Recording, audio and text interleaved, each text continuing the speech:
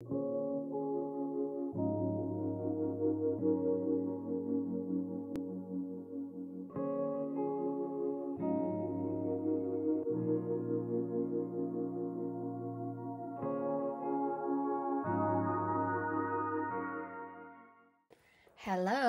and welcome back to my channel, Crafty Gal Confessions. My daughter is obsessed with Bluey, and let's be real, so am I, because if you know, you know, am I right, parents? That's why this year we decided to pair up with her Bluey-loving bestie and create a DIY costume inspired by our favorite characters. This DIY is broken up into 3 separate parts. Here in part 2, we're creating an ear headband and a clip-on tail from yarn. The great thing about this project is that you can very easily adapt it using different colors, and it'll create something else entirely. My design actually pulled inspiration from a fox-themed DIY by a fellow blogger. I'll be sure to link that in the description for you. But I'm picturing this set as a wolf, maybe even a colorful unicorn. But if Bluey isn't your thing, you can totally get creative here. Be sure to head on over to my blog post where you will find the full list of supplies needed, including the exact yarn and felt colors that I used for this project. Now let's get started. Of course, we do need to talk about the supplies first. So here is a full list of everything you are going to need for each piece. A couple things that I do just want to quickly touch on. First being the pom-pom maker and the cardboard that I have listed out as optional items. These are totally based on preference and are not necessary. You can bypass them using just your hands. You will in fact see us creating pom-poms and tassels using only our hands as well as these tools within the video, so you can decide what looks easiest for you. Also, I have created a printable cut guide for the earpieces of the headband. That can be found on my blog and is available to you for free. This is not necessary and it can be free-handed, but I decided to go ahead and create that just to save you some guesswork. We are going to be making mini pom-poms used for the ears and tassels used for the tail. To start off each tutorial, I'm first going to show you 2 different methods for making these pieces. Either with the tools that I listed as optional on the supply list, or with just your hands. You're actually going to see a spare pair of hands in this tutorial, and that's because I had a mama friend here helping me with the project. And the reason that I'd like to show you both options is because she and I actually found different methods to be easier. We have a ton of these pieces to get through, so just choose whichever method feels most seamless for you. Also keep in mind that we're going to be giving both the ears and the tail a major groom in the end, so you do not need to worry about each piece being 100% perfect or uniform.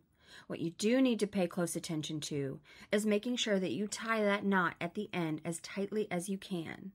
This is going to help ensure you don't have any loose threads falling out of your finished pieces. For the ears, we are going to need 30 mini pom-poms, about 1.5 inches in diameter, to completely cover the back and the edges of the ears. Using my hands, I'm slightly spreading 3 fingers and wrapping about 20 times around those fingers. Then cutting off the yarn and sliding the bundle off. I'm then carefully holding it all together while I snip myself off another short little piece of yarn and then use that to tie tightly around the center of the bundle.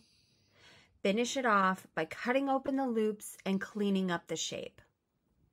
Using the tool, I'm opening up both layers of the tool arms and wrapping the yarn about 20 times around each side, strategically placing the cut ends of the yarn around the outer perimeter of those arms.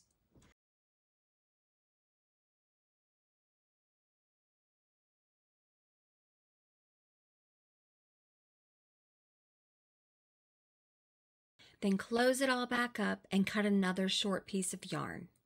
Snip the yarn open around the edges, tying that piece of yarn nice and tight around the center of the pom-pom into the gap of the tool.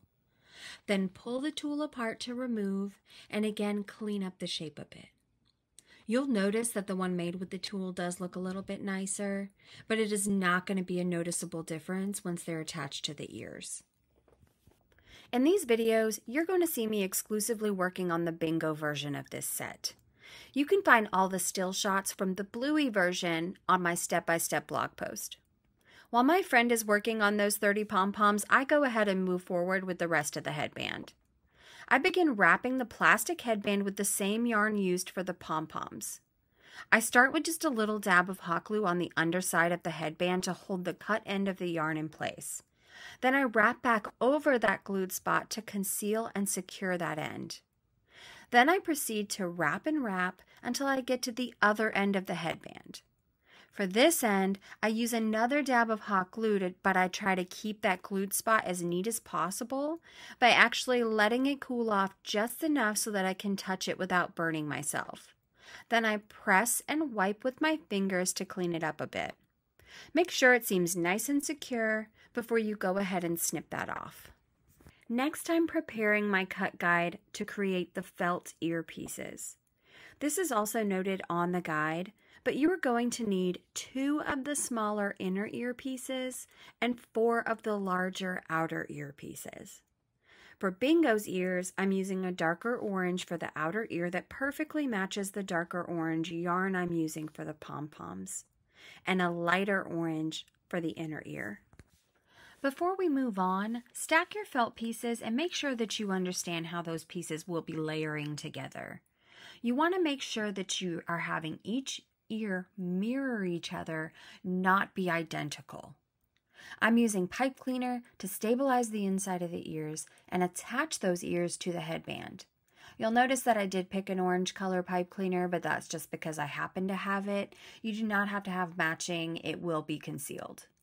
Start by folding your pipe cleaner in half and pinching that fold to a nice point.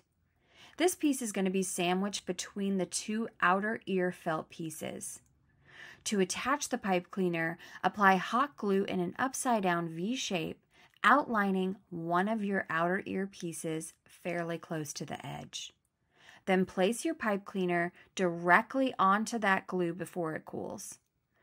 Add a little more hot glue to the top of the pipe cleaner, and then you can go ahead and put your second layer of the outer ear over the top of that and press it in place. You'll have a gap around the edges of the ear. You can go ahead and put a little hot glue in that gap and fuse it together by pinching with your fingers. But be careful here not to burn yourself.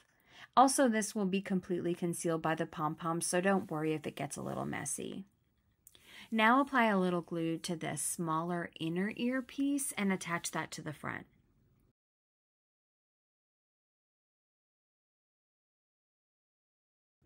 Once you've got both ears done, it's time to decide where the ears will be placed on your headband. Place both ears fairly close to the top, since the heelers do have very upright ears. And their ears are a little cupped also, so I did choose to attach them in a way that would create a slight bend in the inner ear. Go ahead and wrap the pipe cleaner around the headband a couple times to secure it and snip off the excess.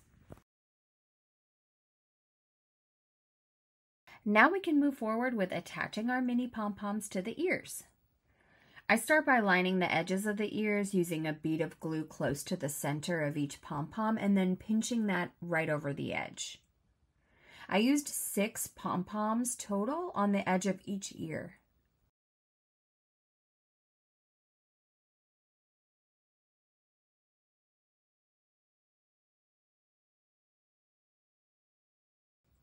Then I'm going to flip over to the back side and start filling that in, bouncing between the 2 ears so that I keep things uniform as I go. You can see I've also gone ahead and set aside 2 pom-poms for each ear. I intend to attach those to the front. I just set them aside so I wouldn't forget. Squeezing as many pom-poms in as I can get, filling in all the gaps until I'm happy with that. Then I'll flip back over to the front and apply those 2 to the base of each ear.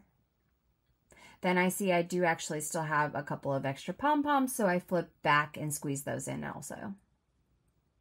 Now we're just going to do a quick check, make sure everything is secured properly. If we do have any wonky or dislodged pieces, go ahead and secure those now with the hot glue.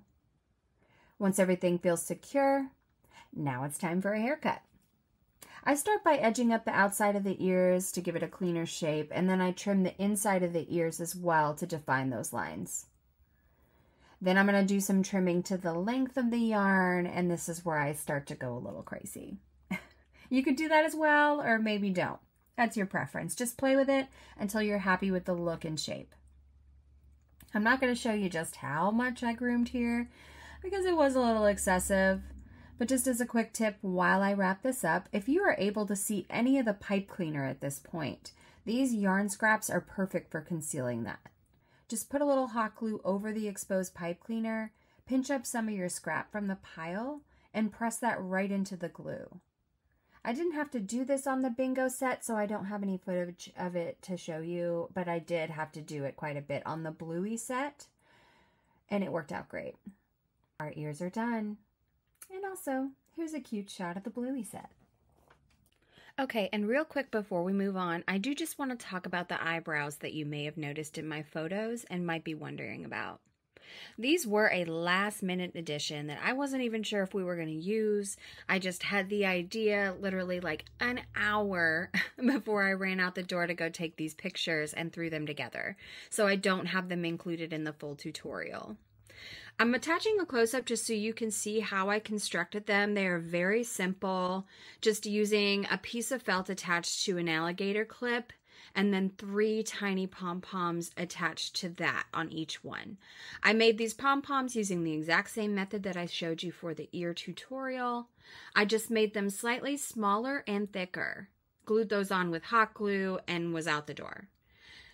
I did really like this addition. Like I said, I was not sure if I was going to use them, but they actually had a lot of function.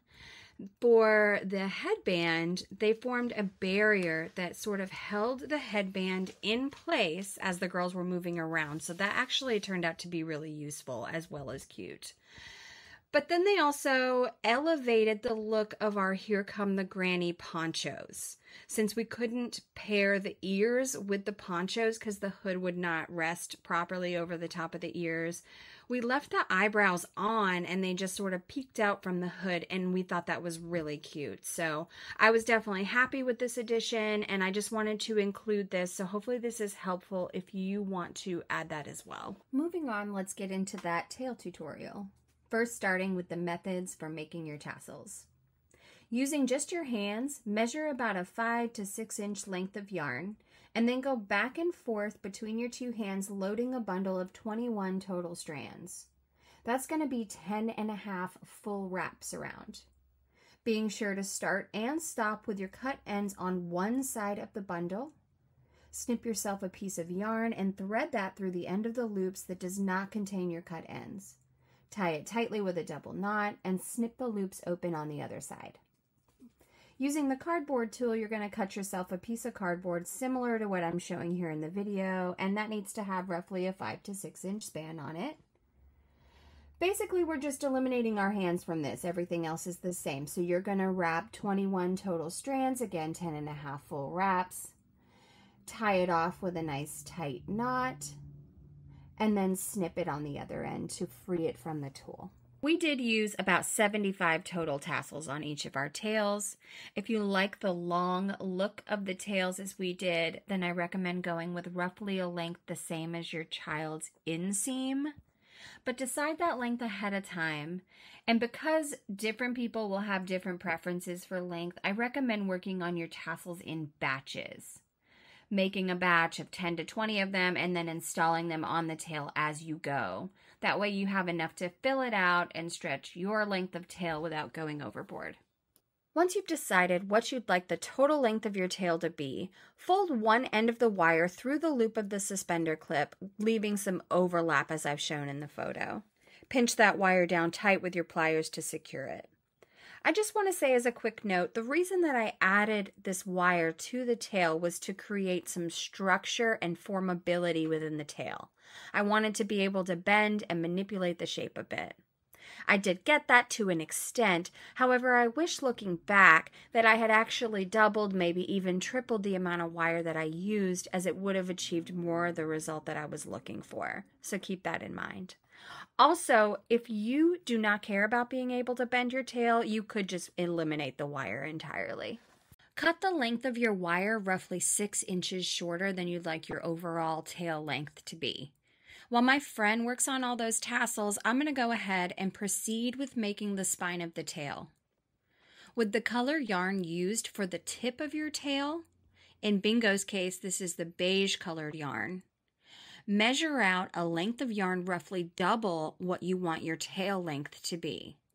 Make yourself a bundle of 15 or so pieces with that length. Now thread that bundle through the loop of your suspender clip alongside your wire.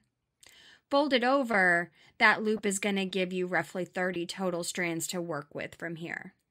But before we move forward, let's make things a little easier on ourselves and go ahead and tape that clip down to the surface that you're working on using painter's tape. Section off your yarn into 3 separate bundles, positioning your wire within the middle of that. We're going to braid down, including the wire within our braid. Don't worry about aesthetics here, this is all going to be covered up later. Once you've braided far enough down that you've reached the end of your wire, cut off a small piece of yarn and use that to tie around and secure the end of your braid. We do want to have a few inches of fringe here at the end, but you'll notice that I did cut my yarn way too long, so I have a lot of fringe and I'll trim that off later. Then you want to grab the end of your wire and fold that up into the braid. This is going to remove any sharp edges of that wire that might be pokey later. Let's go ahead and start adding our tassels to the spine, working in batches. When I made Bluey's tail, I first thought that the color from the fringe of the spine would be enough of that darker color at the bottom, and I later ended up coming back in and adding more of the dark blue.